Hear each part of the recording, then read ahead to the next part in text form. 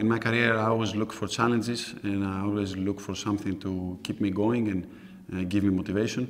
I like the vision of the club, being back in EuroLeague and the tradition of it, and I wanted to come here and join the club. After playing his entire professional career in his native Greece, last summer Ioannis Papapetrou left home to join Partizan Mozzart Bet Belgrade on their return to the EuroLeague. The Serbian culture and the Greek culture is very similar. The scenery and the city is very close to what I'm used to, so everything is really going great. I think we should consider ourselves underdogs because after so many years the club is back in EuroLeague, and we should fight for everything. I think we have the talent, we have some experience, we have also some young guys with a lot of talent and desire, so it's good to be underdogs. I think it's our job to give 100% to bring the club back where it belongs. In choosing Partizan, Papapetrou links up with a legend of his former club, Panathinaikos Athens. Željko Obradović won 5 of his 9 EuroLeague titles with the Greek powerhouse.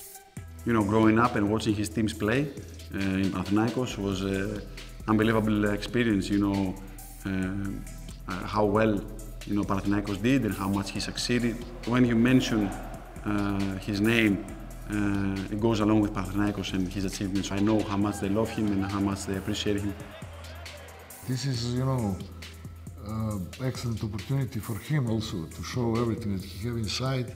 I would like to be more aggressive offensively, and I talked to him, about that part of the game, and of course his experience, because he's player that he played really lot of games in EuroLeague will be something very important to help the rest of the teammates. He's a unit, and it goes back to, he can play the 3-4 and can guard the 1. But I think, that's the best thing about our team. We have these guys that have been around for so long and have all these experiences and can help these younger guys that we have on our team. As we get deeper and deeper into the season, he's going to be one of the guys that, I know I'm definitely going to lean on, but I think the team's going to lean on as a leader going forward. I came close to EuroLeague 2 times. I lost in the final with Olympiacos. I understand how difficult EuroLeague is, how competitive it is, and only one team wins. We've got a long season, a long way to go, and I would be happy to make playoffs, honestly, first of all, and try to fight after this, because after playoffs anything can happen.